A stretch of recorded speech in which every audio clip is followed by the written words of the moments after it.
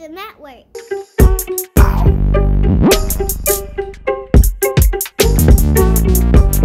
Wow, what's up, BRANDMAN Network? It's Sean, and I'm back with another BRANDMANNetwork.com exclusive. Now, this video got to get straight to the point because it has to do with networking and how do you really get the attention of someone who has already found a certain level of success, right? Because a lot of people are doing this wrong. This doesn't apply for every single situation, but you'll be able to tell when it does apply if you just check this out right here. Now, let's use Ludacris for an example. Ludacris has found a good amount of success in music, right? And because of that, he pretty much has access to whatever he wants in music. He's considered a legend.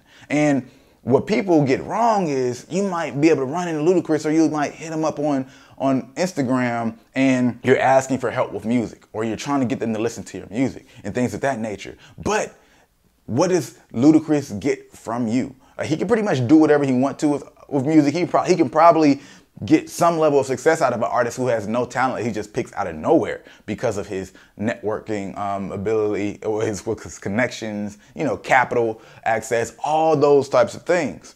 So you have to think about, what does this person want?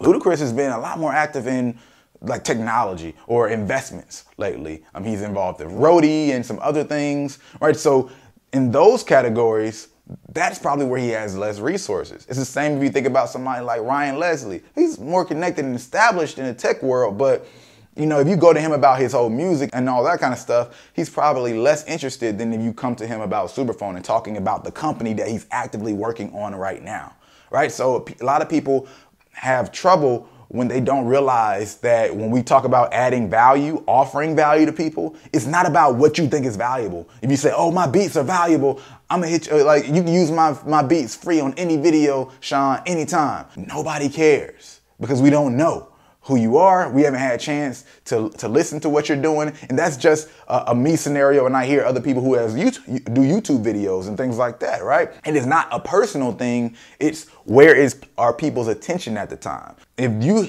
run into somebody or you do research on people because you want to get their attention, you need to figure out where their attention is at the time. They've already found success over here, so they probably don't need help being successful or need any kind of energy over here. But if you see them going in a new space, then you got to focus on that space and figure out, where can I offer value in that space? Or where can I just start a conversation in that space just to get their attention, and then maybe flip it back to what I want at some point.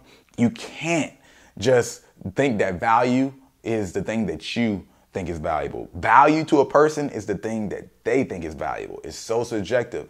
Before you reach out to people when it comes to networking, make sure that you get a sense of who they are and what they are right now, not what they've done. All that matters is, where is their attention right now, because they're going to see things in that space far more than any other space. It's just like when you're looking for a car, right? You decide you're going to get a car. Next thing you know, you start seeing that car everywhere, right? It's just popping up. You see the brand, or you actually see the exact model, all that stuff, because that's where their focus is. So you offer them something about music, like they see it, they hear it, but it's not where their mind is right now. They're trying to build this other thing up. So figure that out when it comes to whoever you're reaching out to, but that takes more front end work. I promise you, when it comes to creating videos, when it comes to networking, when it comes to so many things, front end work, just research before you act, will help you be so much more successful. It'll help you spend far less time, and it'll make your execution far more effective. And that's what it's all about, man. Let's save some time, let's save some money, and be more successful at the same time. So I would love to know you guys' thoughts on this. Hopefully, you've used a situation like this, and I would like to know, what worked out for you. How did you use it? Or like use it and then come back and let me know how that happened too in one of the live Q&As or something like that. As always, you know that this is the process. Let's do the work.